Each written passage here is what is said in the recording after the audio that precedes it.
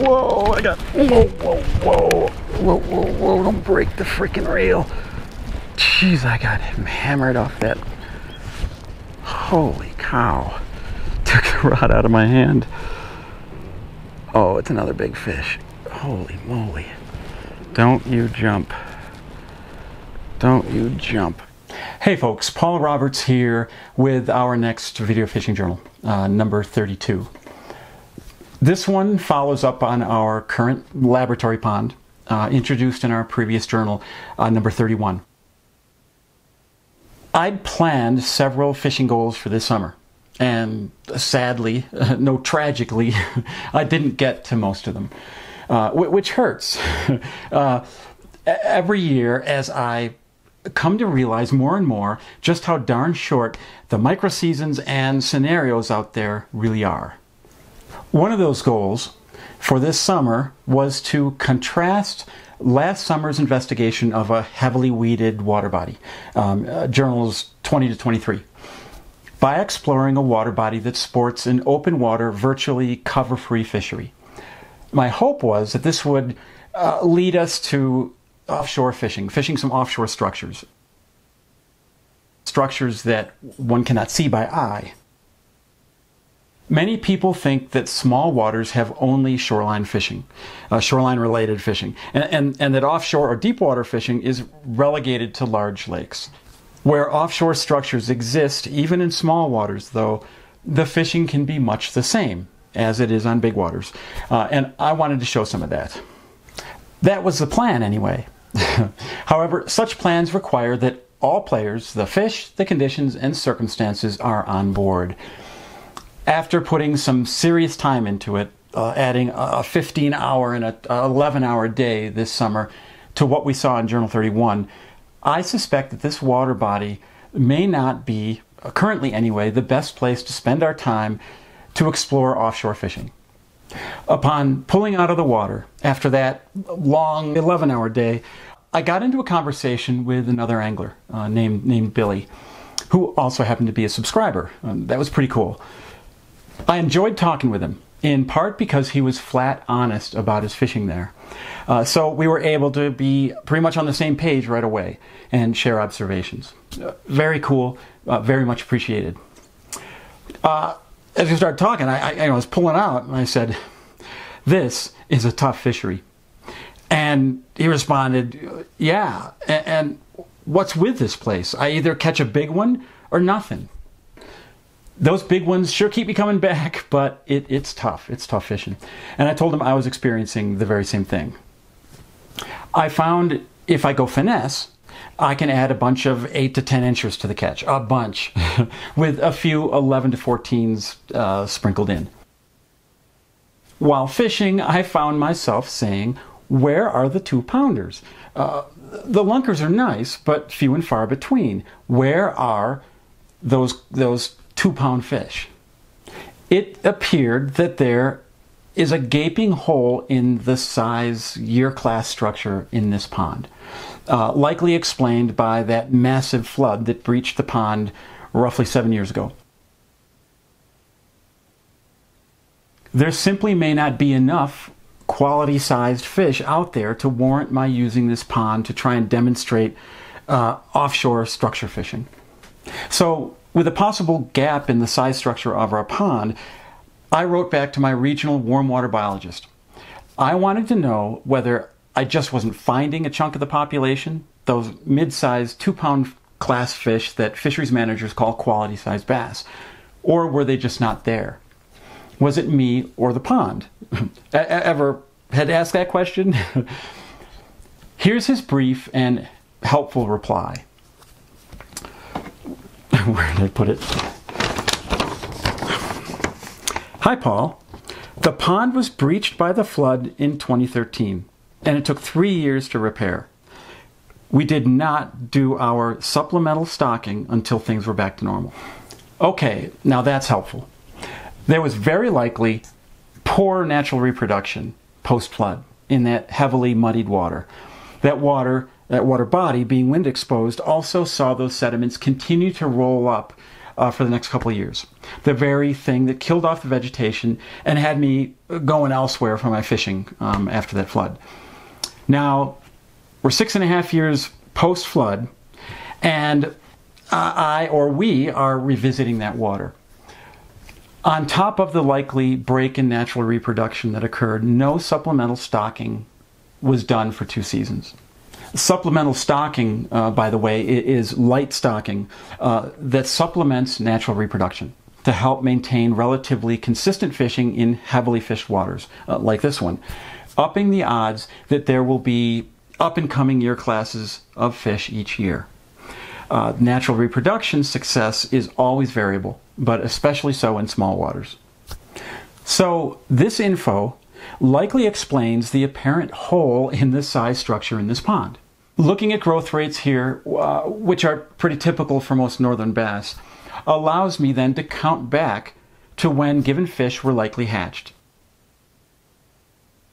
And where the spawn failures, the holes, are likely to have occurred. And in this pond, that was those 2 spawning stocking seasons immediately post-flood. In most of my waters, especially those that rely on natural reproduction alone, I've learned to adjust my expectations to the vagaries of each water's ability to produce year classes of bass. In many waters, and especially so in small waters, this not uncommonly results in what I call boom and bust fishing.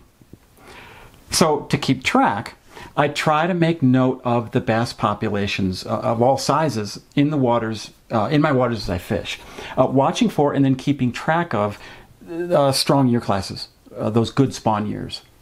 I then calculate forward for when those fish should be reaching catchable, quality, and possibly lunker size.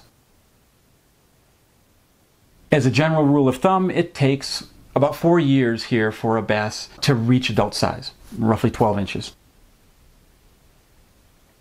Growth varies, of course, across water bodies, seasons, and individuals. But a flat average, a rule of thumb here, and in many northern waters, is approximately 1.5 inches of growth per year after reaching maturity.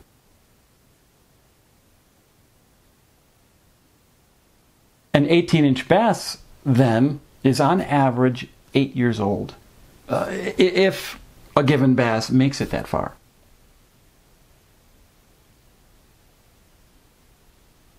And that depends, of course, on food, prey availability, and predation on those bass as they're growing.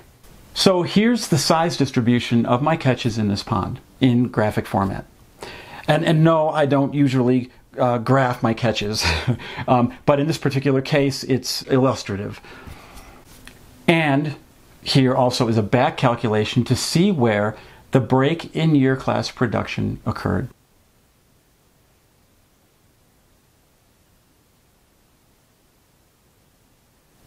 Now, are my catches representative of who's really in there?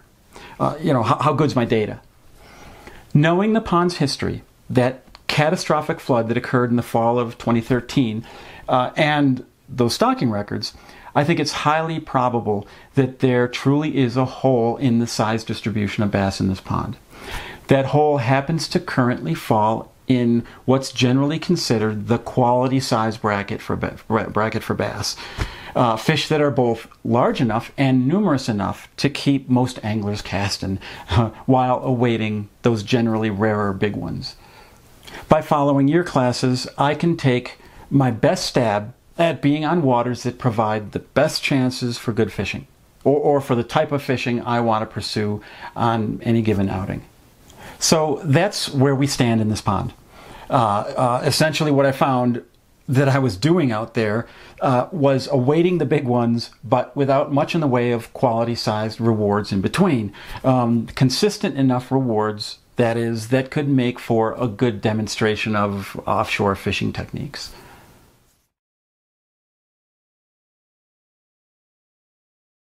I spent 2 long days, and that's the way summer days are, a week apart.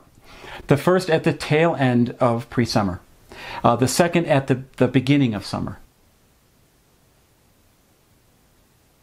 On day one, the water temps are in the low to mid 70s, roughly 73-degree core throughout the water column due to wind exposure, wind mixing, and no thermocline. The surface temperatures peaking at 77 Fahrenheit. Those upper 70s are important in my experience, appearing to signal the waning of that pre-summer binge and its aggressive high-energy fish. Those high-energy fish tend to coincide with water temperatures in the mid-70s. What I do is I watch the behavior of the bass that I'm observing and catching. And small bass often tip me off to the energy level of the bass in general in that pond by their willingness to chase a fast lure and their willingness and exuberance in jumping. And again, I look for this as I fish, speed testing the small, abundant fish to get a bead on their energy level. That might and often does hold for the larger fish as well.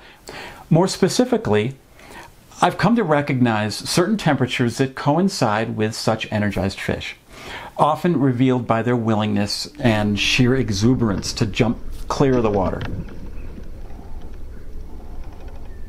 You have to be on your toes to keep such aggressive leapers hooked.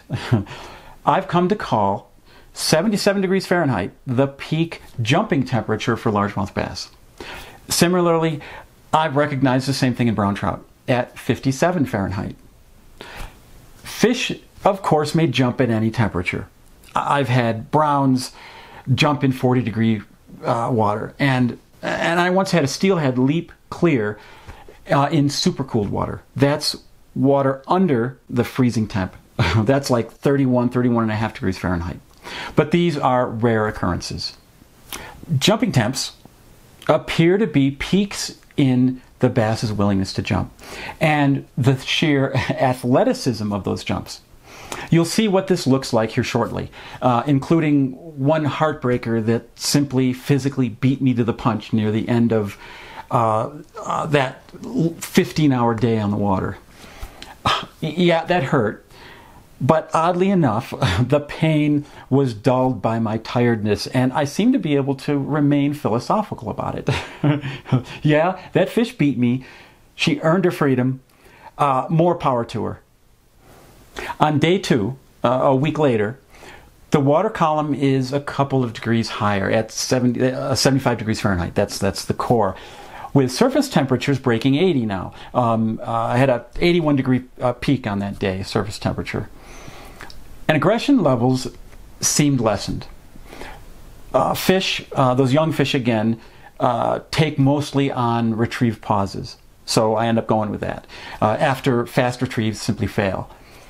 The pre-summer binge is likely over at that point, unless perhaps we get an extended cold spell. That's been known to happen. See Video Fishing Journal number 5 for an example of this. Okay. How much do I describe here going in? Always a challenge to share cool stuff, but not overwhelm viewers or myself. So we'll start with an apt question: where are the fish? And in this case, shoreline or offshore? And the answer is both, not surprisingly.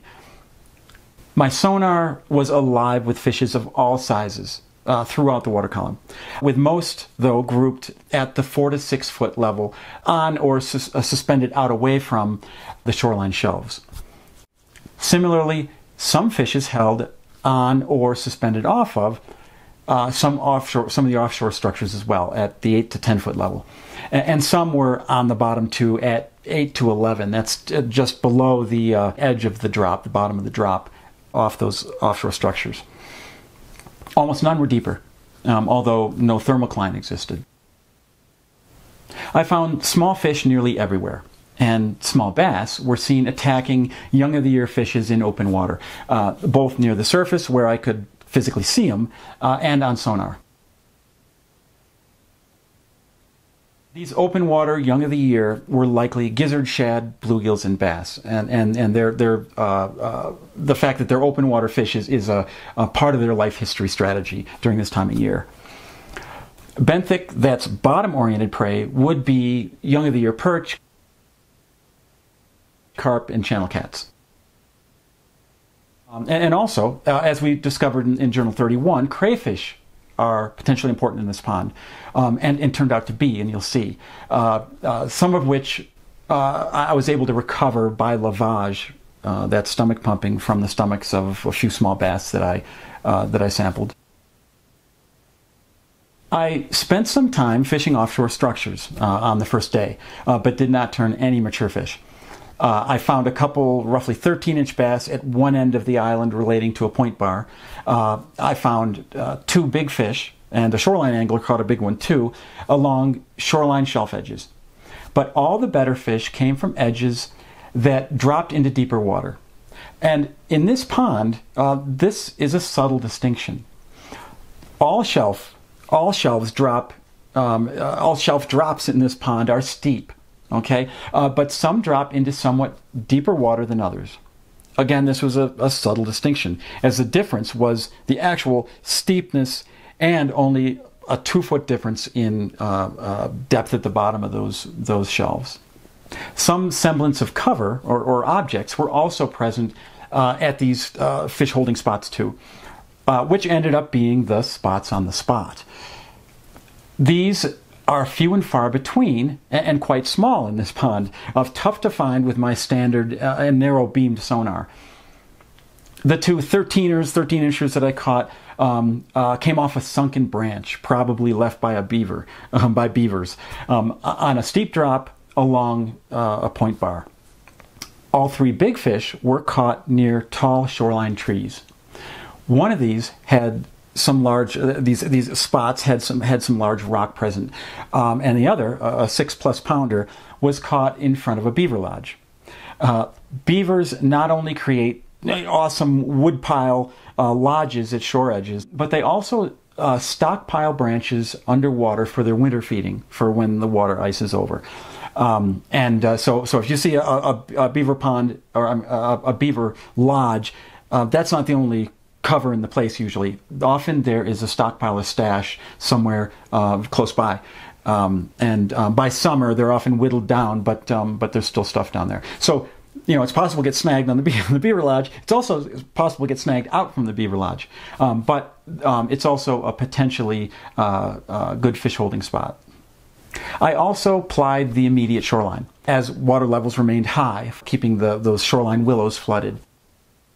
I wasn't rigged for heavy flipping, so I probed the edges and skipped into and under that cover wherever I could. This yielded only 1 decent bass, and some spawning channel cats. Channel cats nest in some type of reclusive overhead cover. Holes, crevices, and undercuts. And if it's available, often under dead fallen wood. The male cats guard their eggs and fry, sort of like bass do.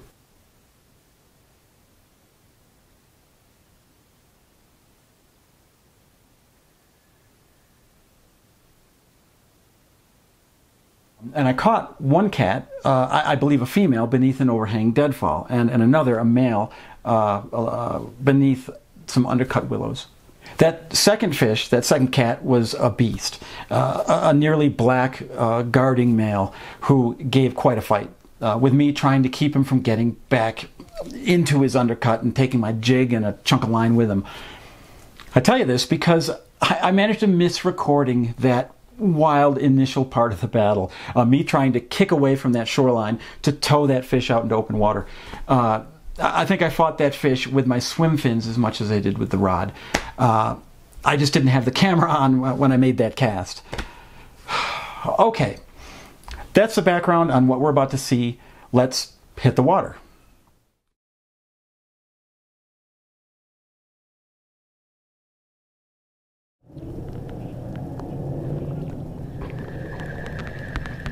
Yeah. Oh, I just got chased up. Oh, it's a trout. No, it isn't. It's a bass. Just it's another slim, pink-bellied bass. Jeez. Yep. 'Tis jumping season.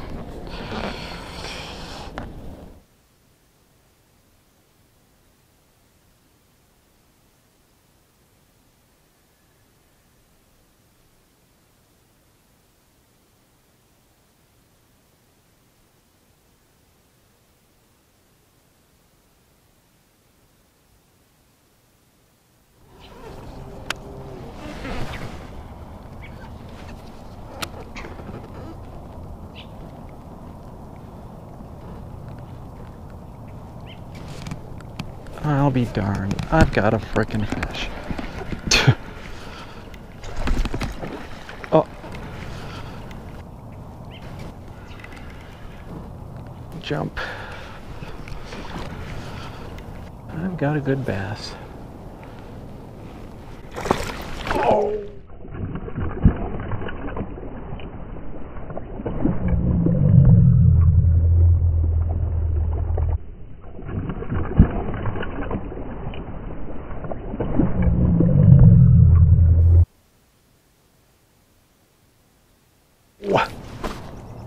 I let her go. I let her go. That was a big fish. Those were good hooks. Oh, Paul. That was a good fish. That was a 5-pound fish.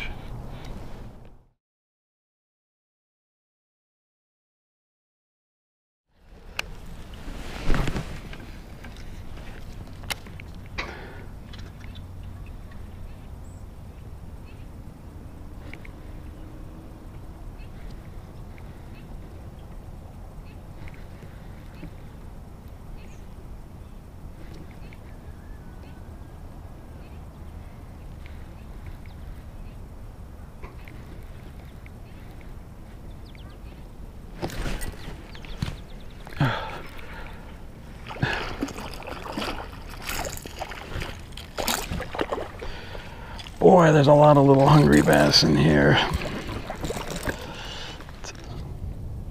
Okay, that's what's in these little bass. Craws.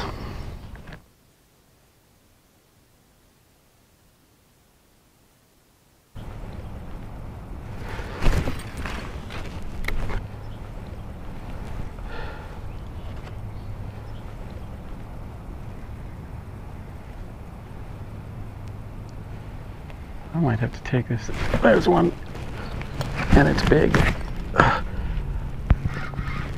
Unless I got a cat. And that's, unless I'm not gonna say anything. It's staying down, and it's a cat, because I think I can feel that ripple.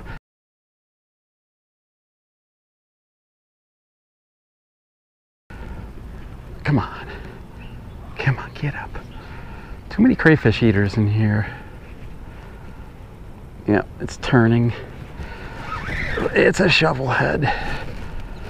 Oh man, here we go. Who do we got? You didn't try to jump, so it's a bass. Yeehaw.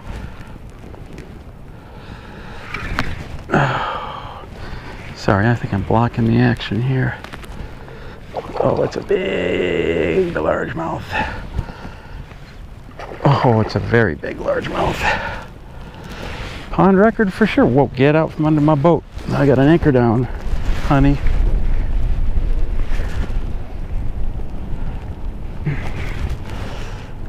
Oh, that is a 6-pound fish.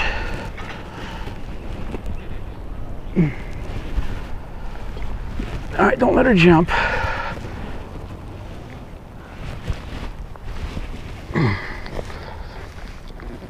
Well, maybe not 6. Close. Yeah, she's probably 6. Whoa, come on.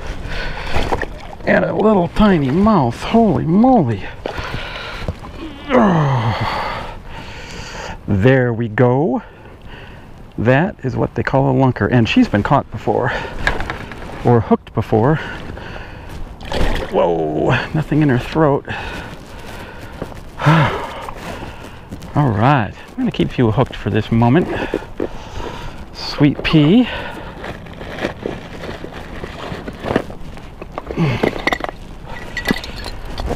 I wish I had a better set of clippers here, but we'll go under the jaw, right there. Oh boy. Let's just see before she jumps. 6 and Come on, hon.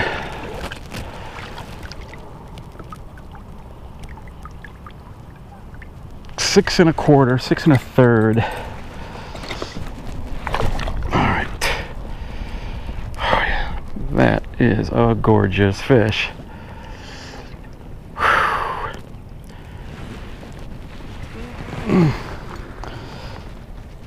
How long might you be? I don't have any marks on the rod. I guess I'll have to do that. All right, hon.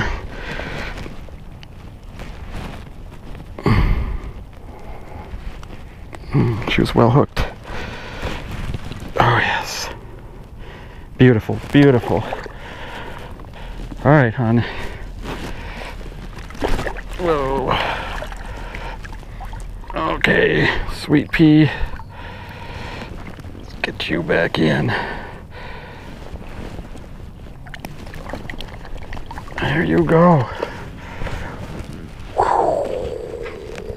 What this is a trophy fishery. I don't know where all the 2-3 pounders are.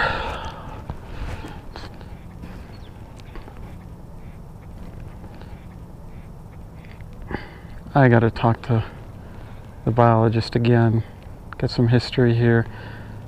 It feels like there's a hole in the year classes.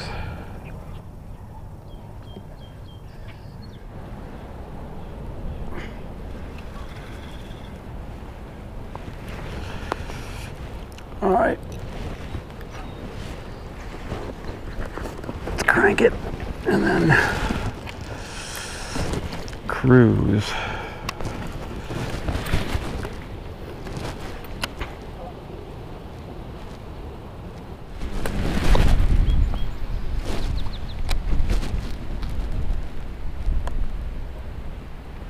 Whoa, I got, whoa, whoa, whoa, whoa.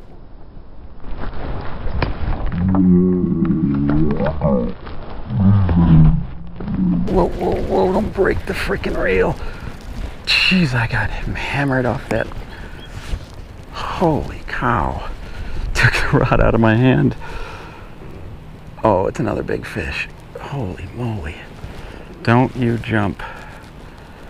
Don't you jump. I feel like I ought to pull this anchor up, but stay on her.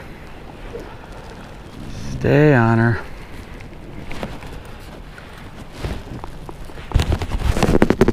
Whoa, whoa, whoa, whoa. She just felt my swim fins move. Wow, I can't budge this one. Okay, okay. Yeah, my drag's okay, I think. Nice stretch in that line, I can feel it. Whoa. I'm gonna drop that drag back a little bit. Let's hope that single hook is in.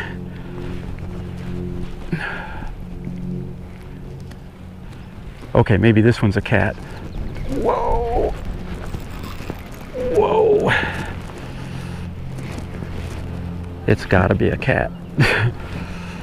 Don't get in my anchor line, whatever you do, honey. I want to at least see you.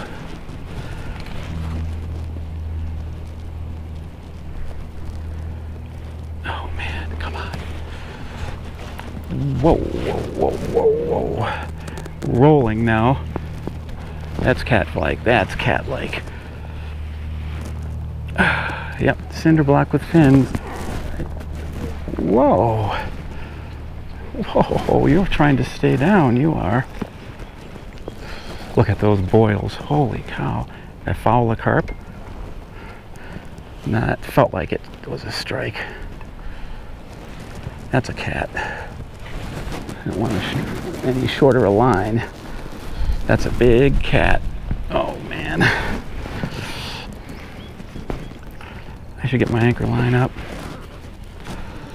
Keep backing the drag off. Let her run a little. I'd like to get oh, there, I can see her now. That's a cat. I can see that long tail. Yep, it's a cat. Jeez. Another cat on a crankbait. Come on, you. Pick it up. Do I have to take you to shore? Whoa, get out from under my boat. There we go. How am I gonna deal with you with a... Nope, nope, nope, nope, no, no you don't. Let's go to shore. I'm gonna give you some slack. I'm gonna pull my anchor up. All right, let's do this. Don't lose the rod, whatever you do. Let her hang down below. We're going to shore.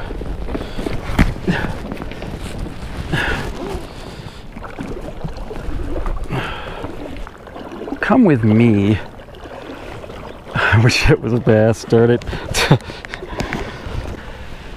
Take her up here.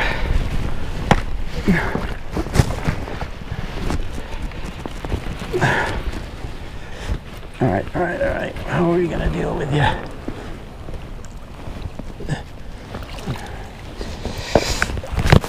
Oh, don't move, honey.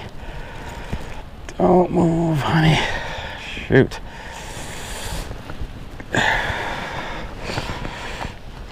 That hook is really in there. This is freaking dangerous. All right, we're gonna do it a different way. Give me this. Oh boy. Need pliers for this one. Okay, wait a minute. Slack up. Roll it over. It's double hooked. Oh man. All right, let's get this out of the way. And take a look at her. Oh. Yeah, about the same size as the other one.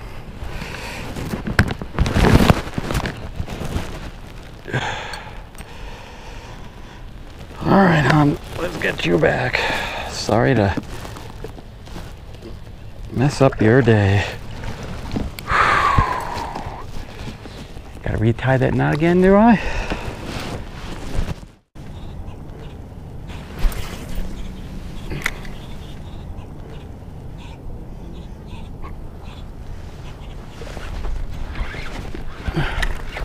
Oh man, he was back in there all right.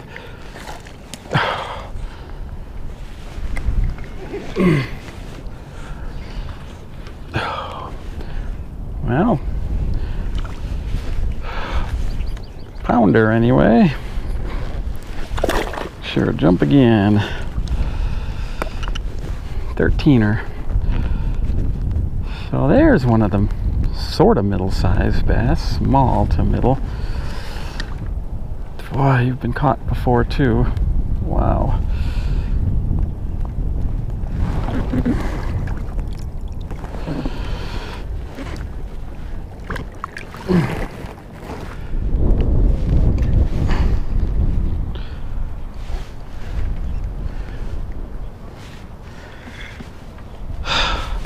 Well, I had another cat come out of the dense cover.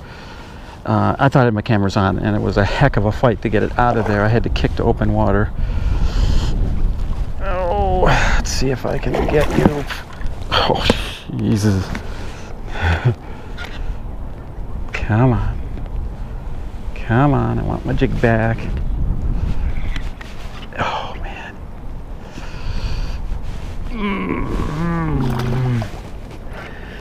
All right, how are we gonna do this? Man. Oh. Okay, don't cut your fingers again and don't pierce your boat.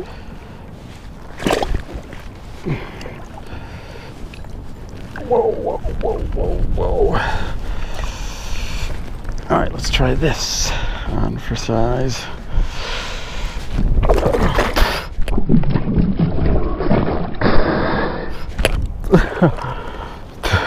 All right, we'll unhook you. Wow, you are well hooked, honey. Ouch. All right, we're putting you right back. There you go. Slime rocket. Came right out of the cover there. So they're spawning. I don't know if they tend broods like bullhead do.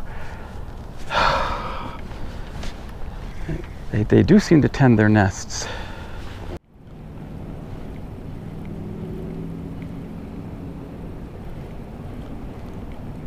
There's one. Nope. There is something solid. See if it'll...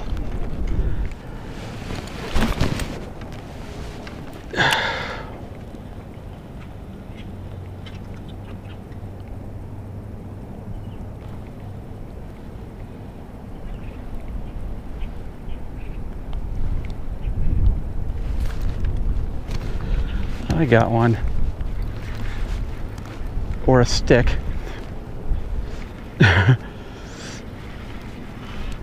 Oh, good. There's one on the tail hook finally. He's not coming unpinned. Finding a few smalls here. Smalls but not tinies.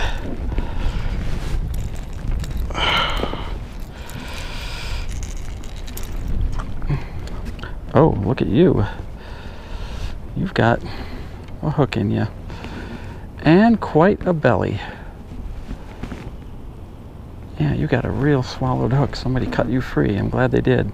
You've got a belly and you've got a scar right across here. And that looks like a cormorant scar. Right across there.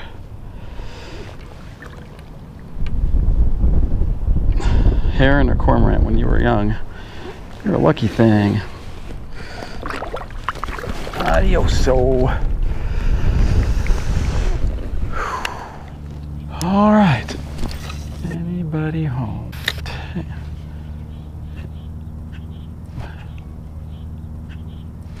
There we go. I got thumped and it's a good bass. Jump again, are you? Hey, there's my 2-pounder.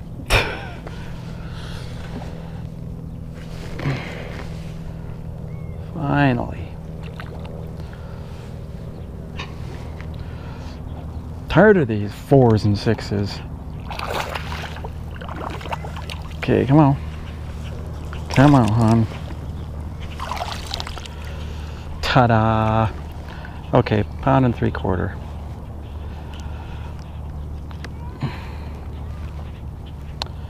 Oh, around the maxillary. Come on, baby.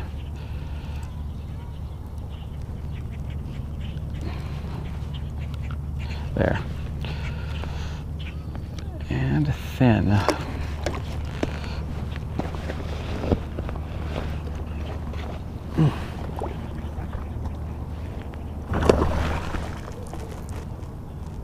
All right. Things are coming alive.